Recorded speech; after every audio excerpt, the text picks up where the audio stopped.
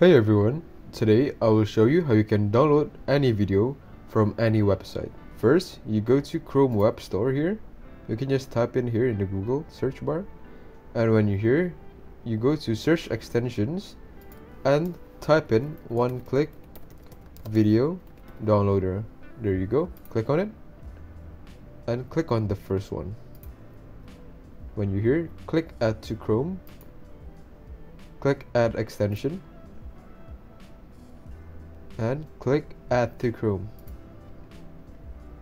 After you download it, you can just go to the video that you want to download it. For example, I'm using TikTok to download. You can just go here into extension, click on it and click on this extension that you download and click download.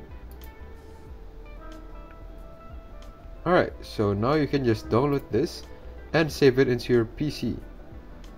Now you have a video that you downloaded from any website. If you guys have any questions, you can just leave them in the comments below and I'll try to answer all of it. Thanks for watching.